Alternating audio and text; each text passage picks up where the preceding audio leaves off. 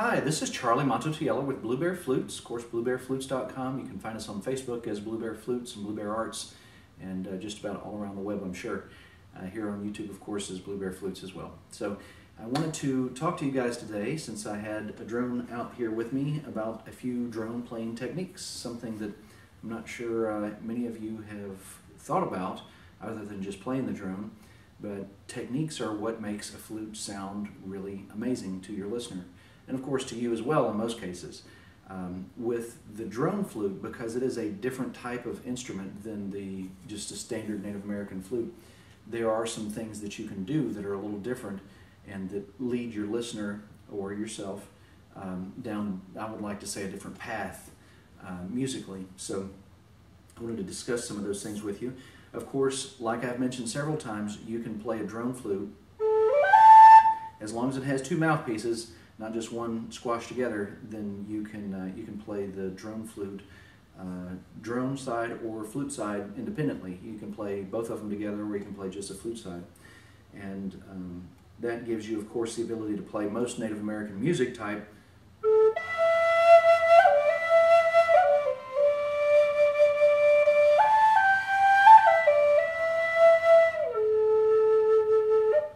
Or you can play the drone. And when you play the drone, you'll find that you tend to want to play something else, and some of you may not have any good ideas about what you want to play, so I thought I'd just share some of mine with you. When I play the drone, one thing I noticed that I do a lot is I attack the notes a little more often than I do when I'm playing the flute. As you heard me play this part,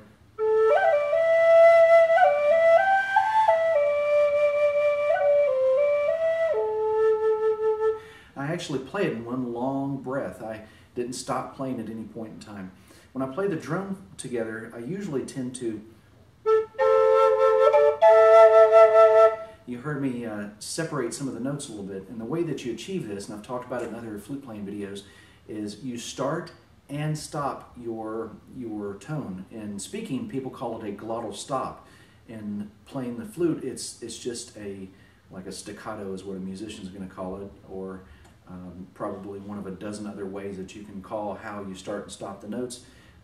When I was a beginning musician, they told us to start and stop the notes by saying ta ta ta or da da da, and that's a good technique for a beginner to some degree. However, I think I've discovered, of course, speaking a couple of different languages and playing a few different instruments, I've discovered some other ways to describe them. So what I'm going to do is I'm going to start my note and not stop the note, and I'm going to do that all the way through the flute. I'll start the first note and I'll play all the way through.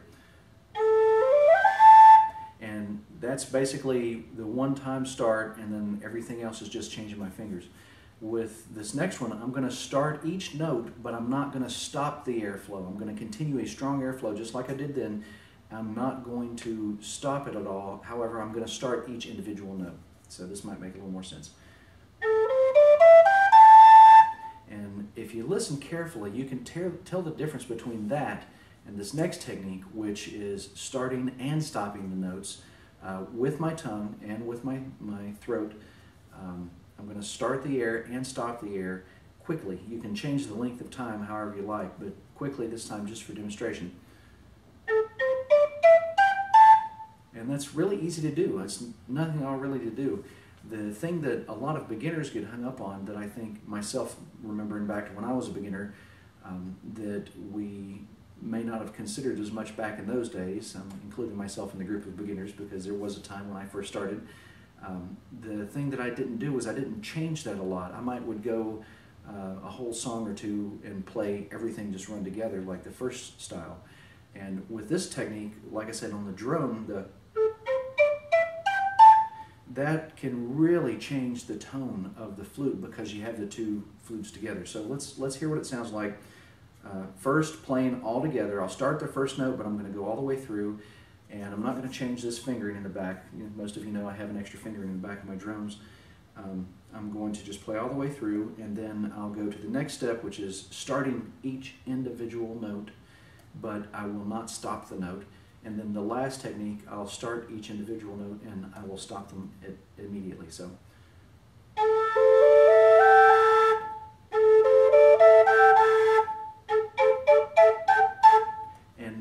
last one, you can really hear there's something going on there that's amazing, and I've learned to incorporate it in a lot of my drone flute songs. And here's an example just to show you.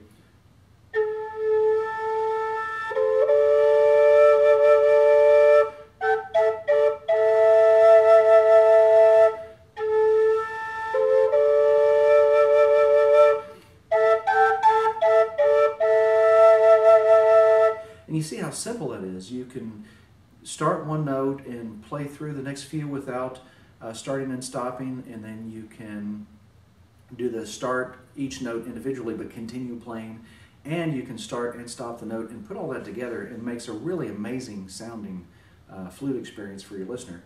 And of course, another really good technique that I like to use is I'll go between playing the flute and the drum sometimes. So it might kind of shock your audience if they're listening to you, or even yourself sometimes if you're playing. You're thinking, wow, this is really great, it's all peaceful and stuff, and then you add the extra tone in there. So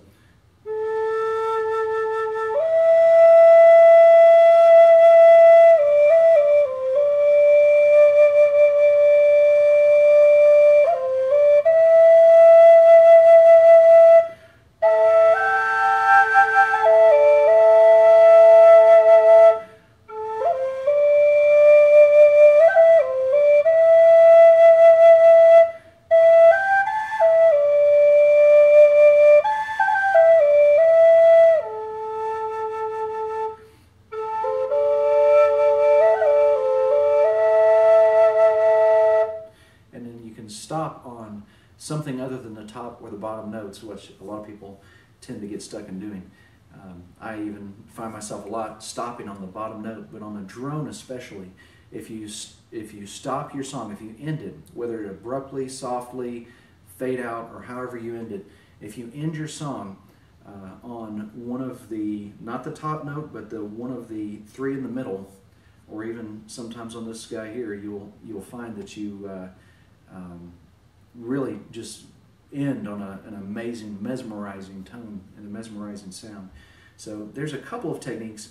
And then of course on our drone with this extra finger here, which all of our drones these days include, except for our river cane drones, the A-frames, it's impossible to make an A-frame drone with an extra fingering that you're going to use on a regular basis, because your hands are going like this, and you don't want to, if you have a fingering over here and you're playing something over here, you're going to have to switch back and then switch back. So that's why the convenience of this style of drone is so much easier, in my opinion, to play multiple notes and to have extra fingerings and that kind of thing.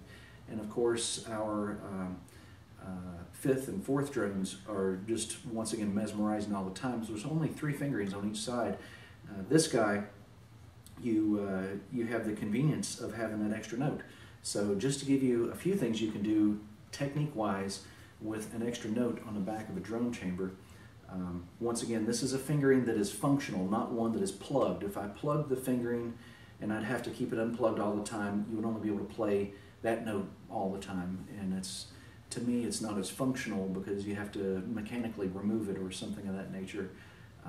And of course, our plugs that we used to include in our flutes were only for the sake of a beginner learning to keep their thumb over that hole. But once again, as I may have mentioned in another video before, you really, it's so easy to put your thumb right there. It matches where your other fingers are, and on all of our drones, it's just as convenient. So anyway, just to give you an idea, with an extra tone on the back of the flute that's functional, that you can actually use.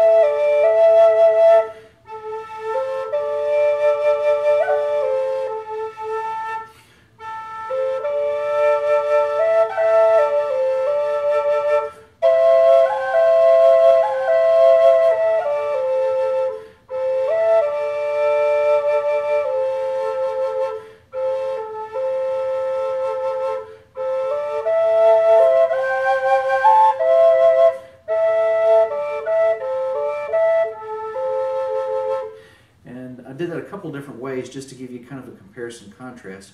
Might be worth going back and listening over. But you can actually start a frame off using both the drone chamber and the flute, and then you can end it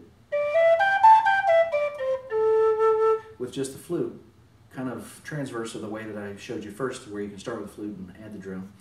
And then in addition to that, once you get your listener listening to that idea, that motif, and you've repeated it at least once, you can go back and add that extra note in, and that's always a happy place. I mean, I've watched thousands of people's eyes just, glow after you do that. And it's because your mind looks for patterns and things. And a lot of us play the same pattern over and over again. And if we don't play the same pattern over and over again, we listen for the same pattern. As a listener, we listen for the same pattern over and over again. And when you do that, and you do repeat it, and then you play it a different way the next time, that's when it's just like awe-inspiring and really amazing to your listener. So that's where an extra note there comes in really handy as something that you can transition to rather than something that you have to plug and unplug, which we get an occasional request for that. I don't like to make those kind of flutes because, once again, they're not something that you're playing all the time. It's something that you have the benefit of changing the key of one side of the flute, and that might get boring. It'd be like having a flute that only played the one note all the time, but it's one of the notes that may not be the best one to play. So after playing music my entire life, we've decided to make the drone the way we do today. And I hope you guys enjoy them. We've gotten so much feedback by people all over the world that enjoy our drone flutes. And of course, most of these techniques are ones that you can use on most other people's flutes. Once again, an A-frame flute, that's the one with a chamber going that way and one with the chamber going that way. You can play independently, so you can play, or you can play. However, you can't really effectively put a fingering in the back of the A-frame and be able to play it as long as you have 5 or 6 holes on this side to continue playing as well.